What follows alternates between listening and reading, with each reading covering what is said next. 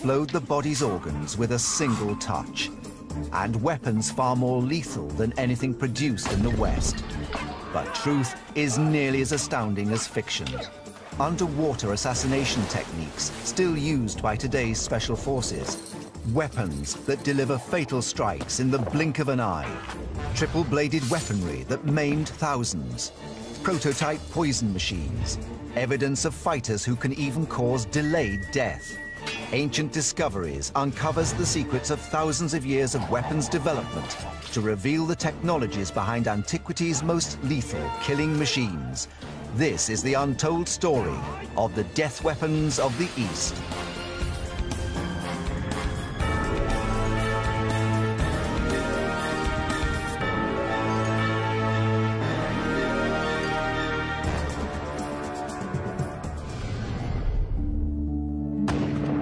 The 12-gauge pump-action shotgun is notorious as one of the world's most lethal weapons.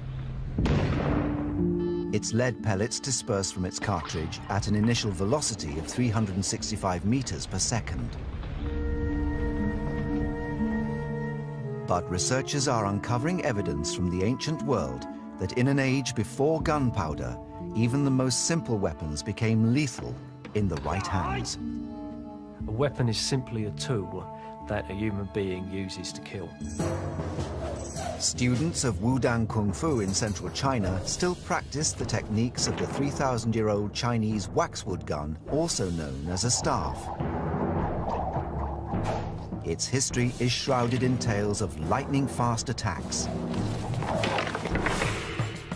The gun's techniques are said to have been perfected by a group of ancient Chinese Buddhist monks who combined meditation with the art of warfare.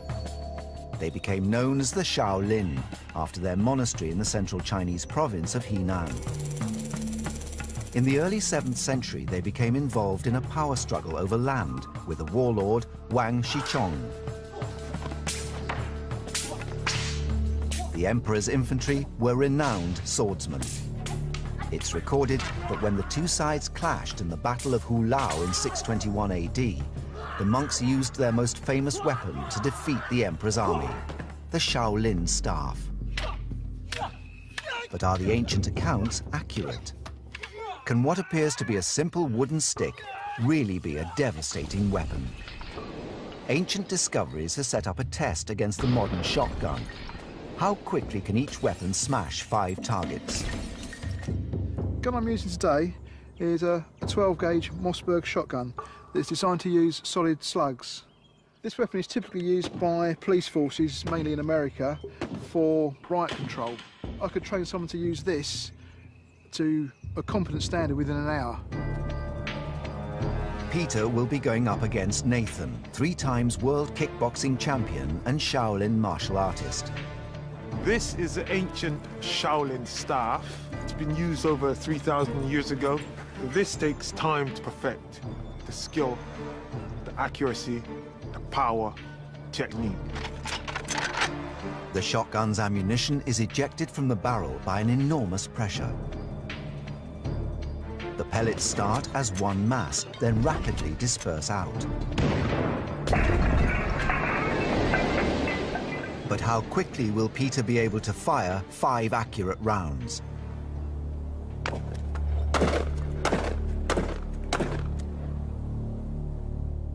In 4.07 seconds, Peter took out all 5 pots, 0.8 of a second per pot. Now it's Nathan's turn.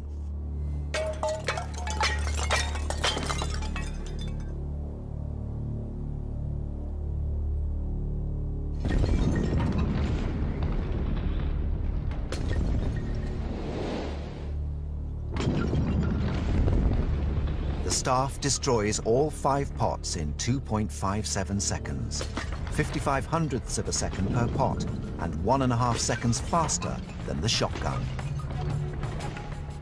That's quite a quick shoot for me, but I'm very impressed with Nathan. My time was 4.07 seconds, and Nathan's was 2.57, which is a fair bit quicker than me. I feel the test proved that the ancient weapon can be used faster. The thing about my weapon is it's years of practice, years of dedication, timing, skill, and technique. So once you master that and your mind works as one with your body, you yourself become a lethal weapon.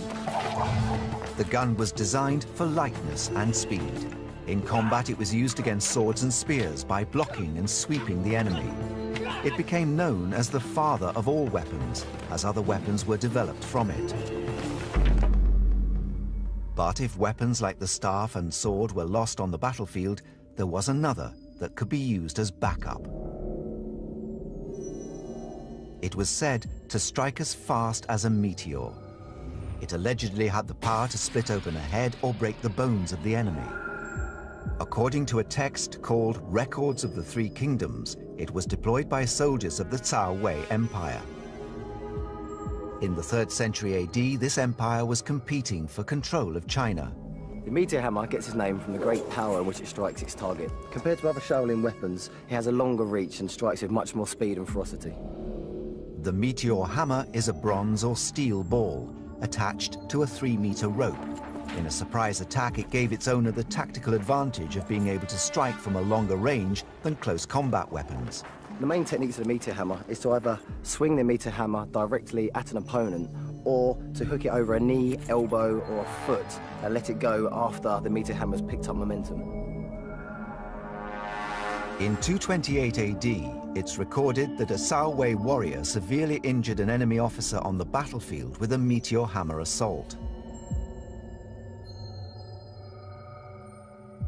By swinging the meteor hammer and letting go at just the right moment, it enables me to build enough power to strike the opponent with enough force to either knock him out or possibly kill. Yet the true speed, power and performance of a meteor hammer strike remains a mystery. Using the latest tools of fight science, researchers are beginning to unravel the truth behind this legendary weapon. With martial arts weapons, which are obviously thousands of years old, it's a bit of a mystery as to how they were developed in the first place. With modern technology, obviously we can do a bit of a detective story, and we can now investigate just how much destruction they could actually cause. Dr. Ewan Griffiths uses the latest high-speed photography to analyze sporting performance. Can he, using these tools of modern science, discover how the meteor hammer was optimized and the speed at which it strikes? With this technology, we can look at velocities, accelerations and forces that we were never able to do before. With martial arts, we can estimate the amount of force being developed in punches and kicks, for example. As a comparison to the meteor hammer, Ewan will analyze a punch. We're going to use a Shaolin twisting punch where we're going to try and relax all the muscles in the body to get as much power through the body as possible.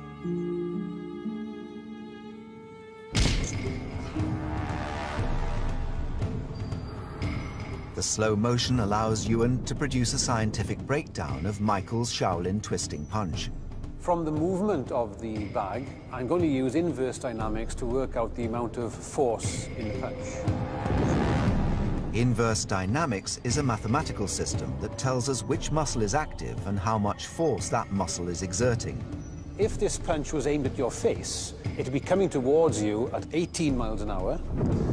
The amount of force in the punch worked out at 188 pounds. The punch strike only lasted for 0.07 of a second, so it would be over very quickly. But how will the meteor hammer perform in the slow motion analysis? In spite of its reputation, no one has ever explored the weapon in this detail. Now we're ready for the first test, and I'm going to swing the meteor hammer without using any real swinging momentum. The team is attaching a harder surface to the punch bag, as Ewan's calculations rely on seeing the speed at which the hammer retreats after its first impact.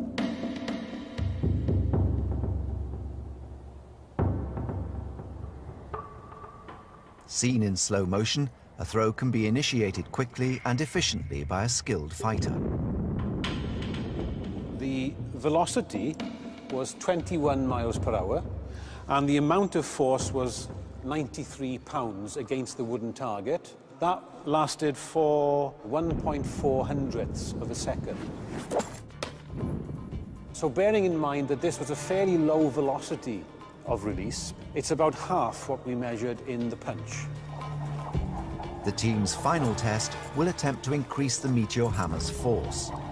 Can Michael achieve even more power by increasing the number of revolutions?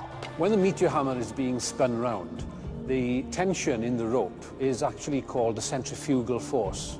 And this is the force which is responsible for keeping the object moving in a circular path.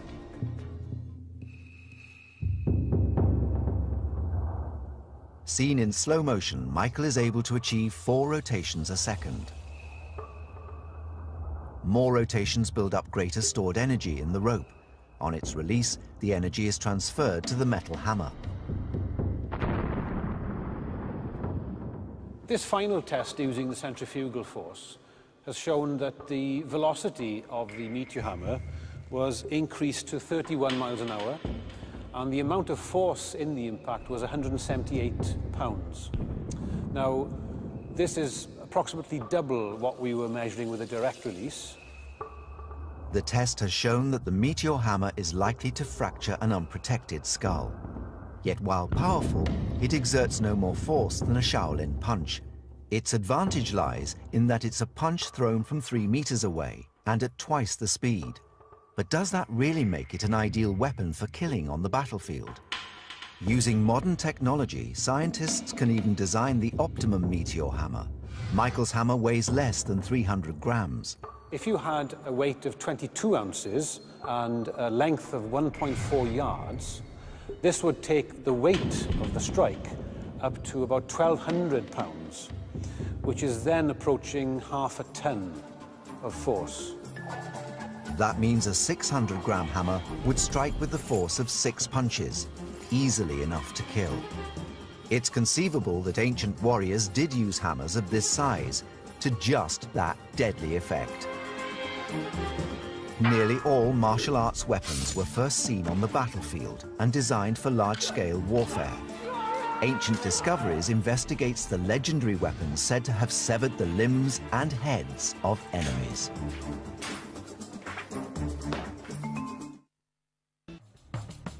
From ancient Greece, Rome and Egypt to the Middle East and Asia, all ancient civilizations developed the technology to kill. Yet as the battle turned into personal conflict, commanders needed men who could cut down the enemy in a fight to the death. In early China, when they appointed people to lead their troops, they were very often looking for heroes. Men who could lead personally into battle, wielding weapons and cut down the enemy, setting an example to their men. The same weapons wielded by Kung Fu masters were also deployed by ancient military commanders. Weapons that were designed for severing the limbs and heads of enemies. This weapon is known as the Dadao, the big knife. It was the main arms in wars and battles. It was also the favorite of many ancient generals and warriors. It can be used by both cavalry and soldiers on foot.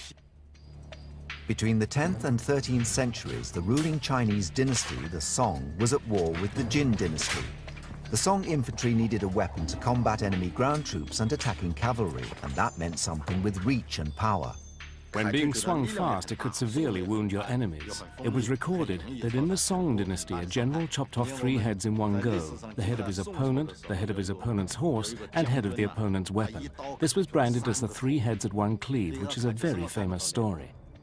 The key to its success was its sharp and extremely heavy metal head, which could weigh up to 40 kilos. On a Chinese battlefield, you would probably have the smell of ruptured intestines. You'd be slipping on the blood that was spilled on the ground. It'll be a complete mess. Leading Shaolin martial artist Ian Armstrong is investigating the areas of the body that ancient warriors would have targeted on the battlefield. This can quite easily sever a head with that sort of action. If I bring it across the abdomen, this will more or less instantly open up the abdominal wall, which will mean that all of the intestines fall out. If I use a downward cut, I'd come here through the collarbone, pull the weapon out this way. Tom Richardson, curator of the Oriental Gallery at the Royal Armouries in Leeds, has been studying the development of one of the earliest death weapons in the history of warfare.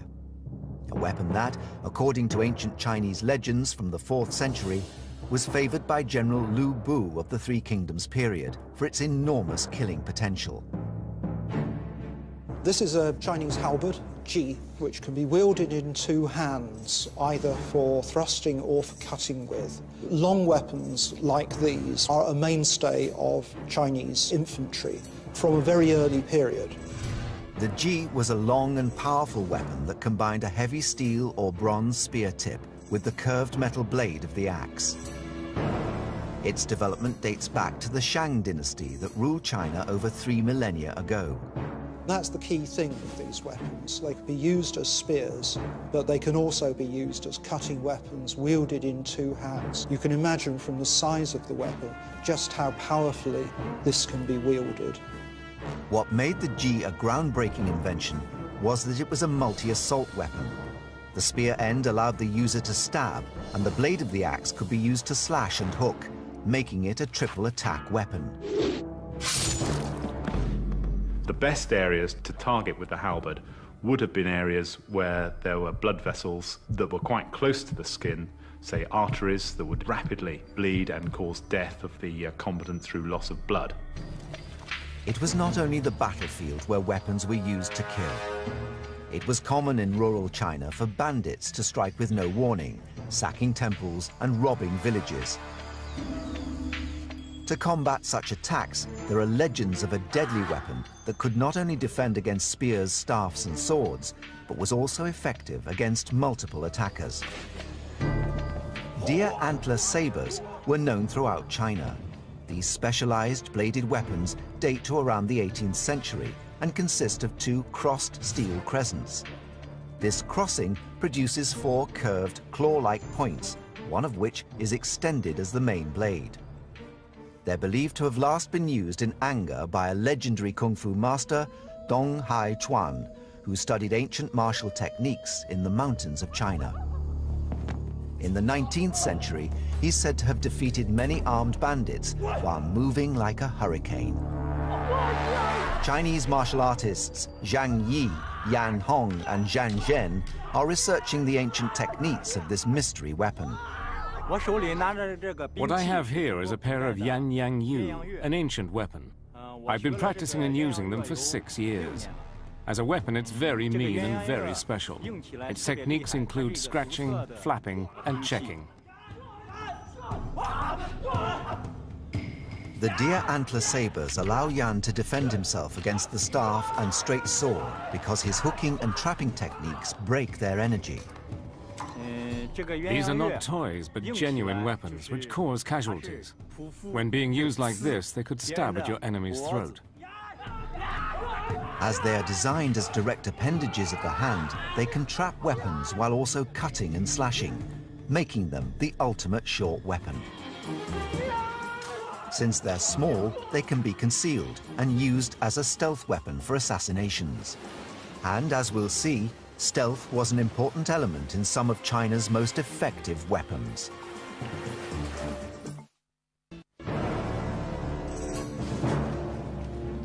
US Navy SEALs are famed for their ability to infiltrate and attack from under the water.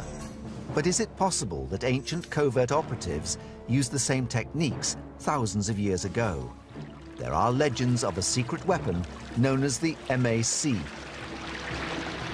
It's really like a long needle, and in that respect it parallels the Italian stiletto. If you watch a lot of American gangster films, they use ice picks. It's exactly the same thing. The MAC is a mysterious weapon that is not listed in traditional ancient Chinese military manuals. According to legend, it was developed in the sacred mountains of Ma in central China during the Song dynasty between the 10th and 13th centuries. These are the MAC. They work on a simple level. They can spin on a 360-degree axis. It allows me to move them. So here I'd gain a lot more force behind my punches and obviously for stabbing and slashing motions. Water was common guerrilla terrain for Song soldiers and their enemies. All major ancient Chinese towns were built around rivers, lakes and paddy fields. It's said that soldiers and assassins operating in these areas used the MAC to dispatch the sentries that patrolled buildings and ships at the water's edge. As a stealth weapon, it's easily concealed. It's kind of like the modern commando knife that you see Navy SEALs and Royal Marines use nowadays. It doesn't have the same edge, but it is utilized very easily in exactly the same way. Researchers today are looking into how the needles were actually used by covert forces in sentry removal. The killer would target a sentry standing near or in the water, where the 25-centimeter-long steel needles with a flat rhombus point are said to hold an advantage. Its design enables the user to maneuver stealthily underwater, retaining the hand dexterity and movement that a longer weapon would not allow. The ancient assassin would have used the sharp points of the needles to stab and slash unprotected arteries. The subclavian and the femoral arteries are very much in exposed areas. As such, would be easy to target. If they targeted these areas and they'd driven one of these MAC needles into the artery, it'd be very difficult for the artery to close. If you managed to get them in between the ribs, the lungs would deflate so that the combatant can't breathe. To complete their analysis of the MAC, the team will compare it with a longer weapon in a water combat situation. On land, a small weapon like the MAC would be no match for longer weapons with their extended range and heavier weight. The team wants to know whether the same applies in water.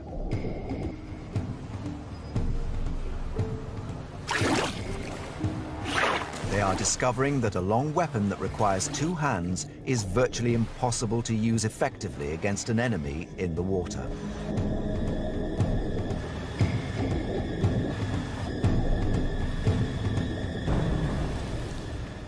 The attempts of the practitioner to try and penetrate the water with the weapon was very, very difficult because of all the resistance. This thing almost hydroplaned across the top of the water and lost all its power. The results are that the MAC is indeed a very effective underwater weapon. Very much the ultimate stealth weapon in that time. Like the MAC, the 9-section chain whip could have easily been concealed. Though its reach and unique abilities would have made it a land weapon, one that was deceptively vicious. The 9-section chain whip is a weapon that was used to inflict both slashing and piercing injuries. Consisting of 9 linked metal segments, the whip has a handle at one end and a metal dart at the other. The best place to target would have been an unarmored area, such as the face, or the eyes, or the side of the head. It's thought that the 9-section chain whip was first deployed on the battlefield as a tertiary weapon during the Jin dynasty of the 5th century AD. Over time, the weapon was adopted by assassins because it was easy to conceal and allowed the user to strike from a longer range. When carrying it, you could coil it around your waist like a belt, or as people did in ancient times, in a pouch on your back. So if you were under attack from your opponents, you could use it as a secret weapon. Using the latest electronic body protector equipment, the team has set Master Song, a leading practitioner, a challenge. How many blows can he inflict in a 15-second attack? This body protection kit has very similar Bluetooth technology to your average mobile phone, laptop computer. The team attaches equipment that uses air channel sensor phone to send data back to a computer.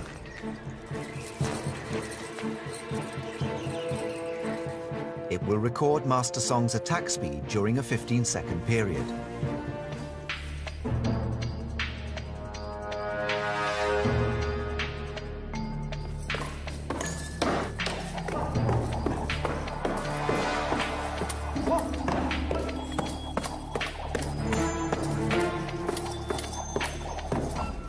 In 15 seconds, Master Song scored 2.2 hits per second.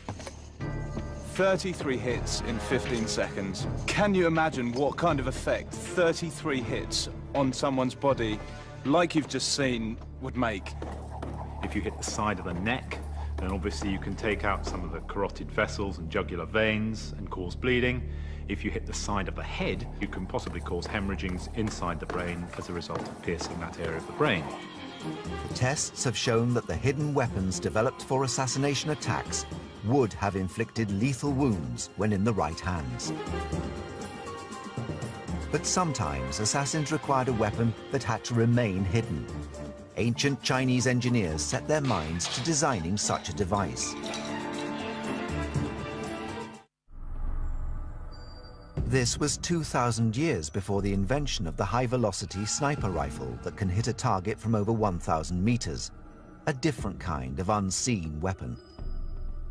All sorts of devices were invented to enable covert operations to get close to powerful individuals, to kill them, basically. According to an ancient Chinese legend, there was a weapon that allowed the assassin to shoot his target in the face with a poisonous dart. The device was triggered when the assassin bowed. The reason for the face being targeted is that it's not covered by anything and isn't armored. Chinese assassins were expert in using poisons derived from animals found in the western mountains of China. Everything from snake, spiders, and centipede poison was used to kill, and kill fast. If you have a poisonous needle going into the skin of the face is very well supplied by blood vessels, and any poison will be rapidly disseminated throughout the body and would probably reach the brain very quickly. The back crossbow is believed to have been invented around the 11th century by Xu Liang Chen, but how the device delivered the poison has remained a mystery for over 1,000 years. Now, the idea of these pieces is that they could be secreted about the person of the assassin, so he could get reasonably close to his target without being discovered. It probably would have been something of a suicide mission, because this was the only armament he'd probably be able to get through, and once he'd fired these things off, he would have probably been cut down pretty quickly by any kind of guards or retainers. Poring over forgotten Chinese manuscripts, leading model maker Richard Windley is deciphering the back crossbow's mechanical components. Now, this was strapped to the back of the assassin, and when he got close enough to his target, he would bow, and as he was bowing, this would line up with his target. He pulls a little hidden cord, which releases the trigger, and one single bolt is fired. The internal mechanical components of the device allowed the single missile to be latched into the trigger mechanism and then set by using the pressure of the mechanical spring. This is the bolt which we're hoping to fire from this device. There's a little groove on the collar which locks into the trigger mechanism, so when the trigger's released, it just simply unlatches that, and that's projected through the front of the device. Although it's believed that this weapon was manufactured, mystery surrounds its effectiveness. For the first time in hundreds of years, the ancient design will be tested. Leading Shaolin Kung Fu fighter Ian Armstrong will investigate its potential as an efficient poison delivery system. The issue, I think, with this is accuracy, that if I bow and lift my head so that I can look at the target that I'm shooting at, I'll shoot myself in the back of the head. So I have to drop the head, which means I'm shooting blind. The back crossbow would have been fitted under the assassin's clothes, and the string attached to the trigger mechanism fed through his sleeve. The machine's design meant that the assassin needed assistance in setting the mechanism before going on his mission. Okay. Yep. With the mechanism set, Ian will attempt to hit a target from 10 paces away. Okay, now if you'd like to bend down now.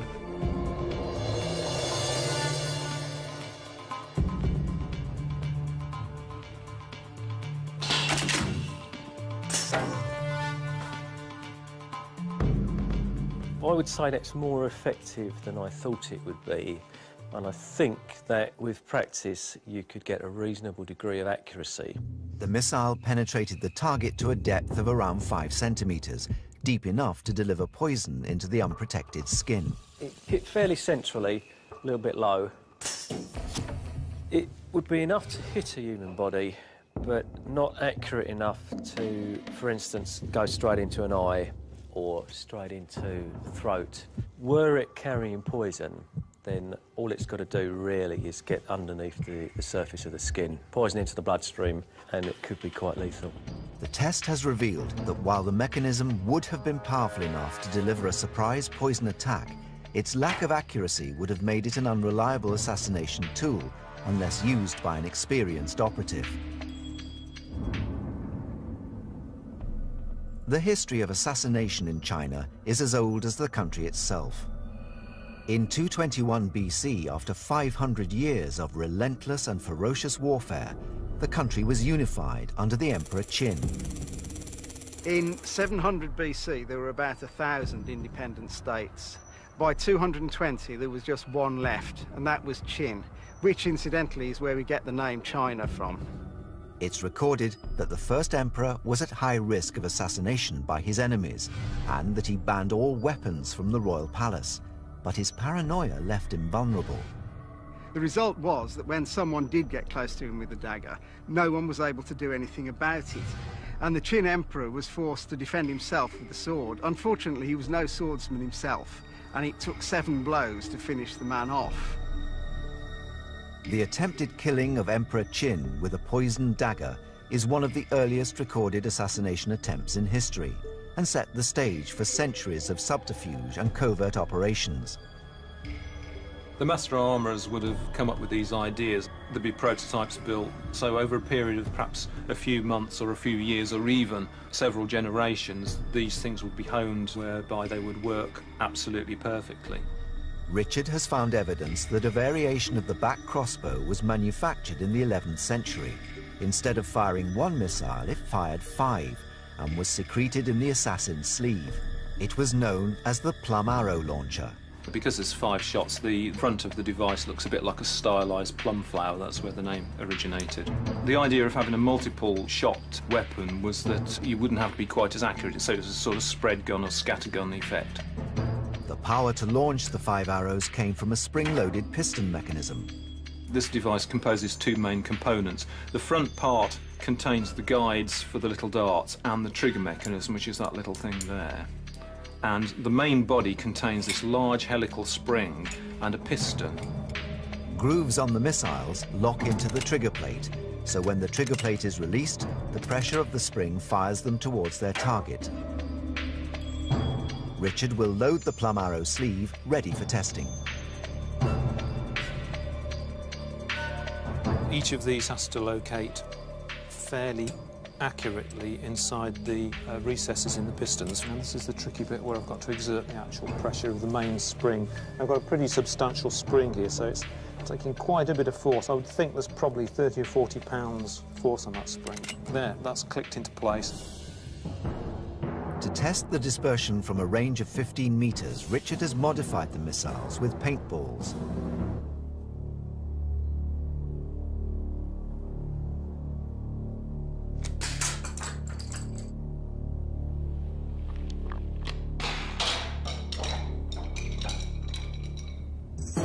The assassin needed to ensure that at least one poisonous missile penetrated the skin of the target. I was quite impressed. I think it gave a better result than I was expecting. The accuracy of the device was quite good. If the head was your target, you'd be looking to get at least one on target. The tests have revealed that the plum arrow sleeve launcher was an improvement on the back crossbow. Its multiple missile launch system enhanced the assassin's chance of delivering poison to the target. These were just 2 of the lethal weapons that soldiers and martial artists of the East may have had at their disposal. But ironically, one of the most dangerous weapons of all is one that we all have: the human body. Legends tell of a mysterious move that allegedly took hours or days to kill someone. Is it possible that the mythical death touch was all too real?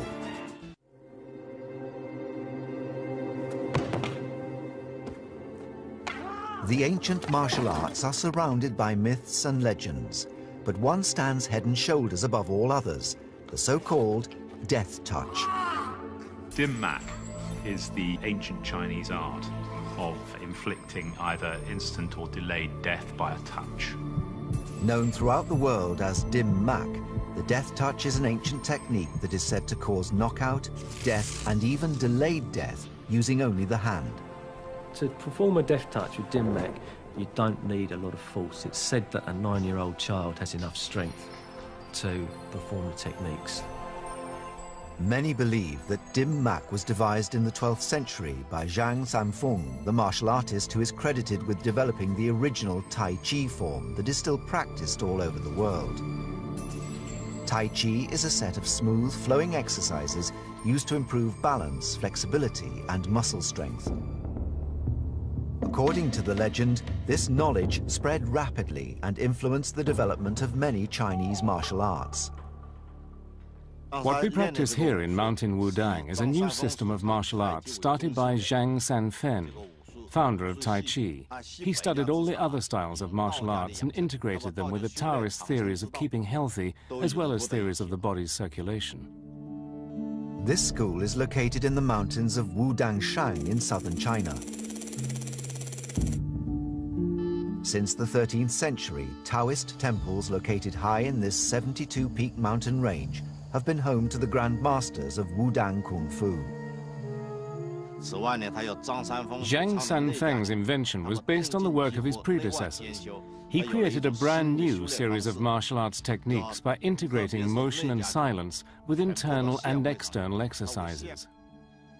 The ancient temples of Wudang combined meditation with the art of warfare and developed a technique of using internal power to support external movement. Part of the Wudang philosophy is that within the human body there are networks of pathways called meridians. These carry qi, or energy, throughout the body, which can be controlled for use in combat. The idea that there is qi inside the body is quite a real one. Anything that drives the body, provides a life force, is qi. The points of a dim mak assault on the body correspond to the qi points, or what we know as acupuncture points. Dim mak is the art of more or less attacking the qi. It's quite a scientific process, and it's based on the theory of Chinese medicine. Sports scientist and martial arts expert Dr. Michael Kelly has spent years studying the medical effects of dim mak on the human body. The original founder who linked martial arts and the acupuncture points was said during folklore to have experimented on prisoners and bribed jailers to experiment and see which areas were more vulnerable. Scientists believe that the effects of dim mak are linked to changes in the body's autonomic nervous system. This system unconsciously controls the blood pressure, heart rate, and breathing. If for some reason you compress the carotid artery, the autonomic nervous system thinks that the blood pressure is increasing. It doesn't want the blood pressure to increase beyond a dangerous level. So what happens is a reflex slowing of the heart. As part of his research into the death touch, Dr. Kelly has learnt the ancient techniques. He's able to perform a low-level attack that targets the dim mak points. Coming in, I'm using the branch of the ulnar nerve to squeeze down and bring him towards me. I'm using my palm to strike as he's fighting up. A full-blown dim mak assault effectively decreases the blood flow to the internal organs, leading to dysfunction and then failure. A little bit dizzy, you feel the tingling going through the extremities from the shot. A little dazed. And he's being easy on me, so definitely really put a lot more force in it. There'd be some problems. It's dim mak's legendary ability to inflict a delayed death that has caused the most skepticism. But could the death touch be a reality? If we have attacked a particular meridian, it could be up to 22 hours before the qi actually concentrates in that meridian and the maximum effect is felt. An ancient text attributed to Shu Qi Zai in the 6th century records that delayed death can occur if a vital point in the chest is targeted. One of the old assassination techniques used would be to inflict an injury on the spleen, such as that wouldn't be detected for a number of days. If the spleen is attacked, it will start to bleed internally. After a few days, as the blood continues to seep away, the membrane will expand until it bursts. When it bursts, blood will be released rapidly into the abdominal cavity and death occurs. As part of his research into dim mak, Dr. Kelly also uses modern scientific equipment to analyze its effect on the human body. We're going to bring in a Brazilian martial arts expert. Brazilian martial artists are known for their ability to induce a very efficient chokehold, particularly on the carotid sinus or the stomach 9 point, which is considered the dim mak point. Using an electrocardiogram machine, Dr. Kelly will investigate the effects of dim mak on the electrical activity of the heart. I'll start monitoring now. Viewers are warned not to try this at home. Okay, Fernando, when you're ready? Yes. Fernando Sarmento is a highly trained martial artist who knows how to exert pressure without causing permanent damage. Okay. Okay.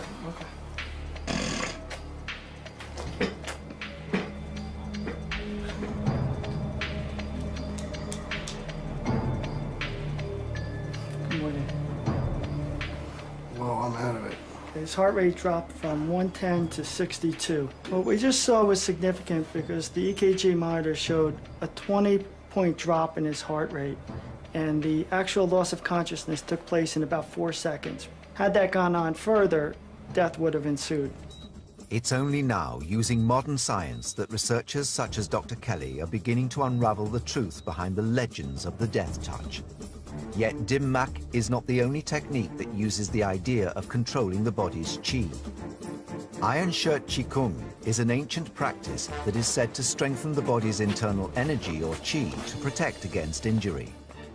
Chinese Qigong is a very profound and precious practice inherited from ancient China. As you nurture and cultivate qi inside your body and strengthen your muscle and bones externally, you can break stone or bricks.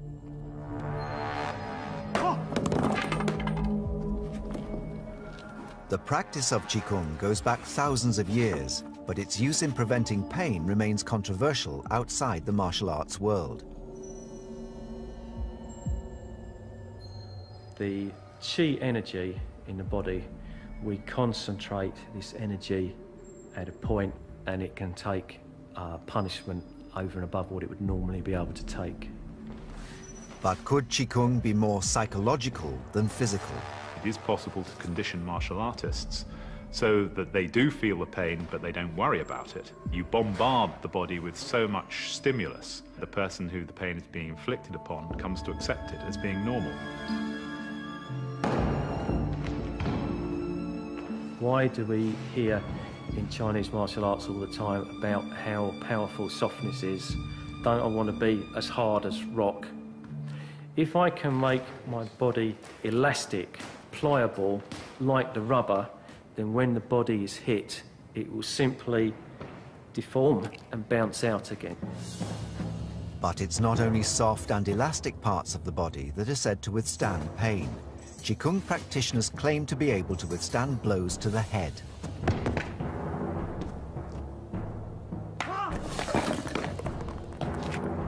An instantaneous force of over 7 kilos is believed to be enough to cause a simple fracture of the skull. What I'm going to do now is one of the most difficult of the Iron Shirt Qigong demonstrations. I'm going to put my head in a pile of blocks. The blocks are going to be struck with the hammer so that the whole pile breaks, but hopefully not my head. Whatever you do, under absolutely no circumstances, try this yourself. I've been practicing this art for 28 years and I've had the very best instructors. Using a 5-kilogram sledgehammer, Ian's team will attempt to smash through 40 centimeters of breeze block without harming him. 3, 2, 1, go.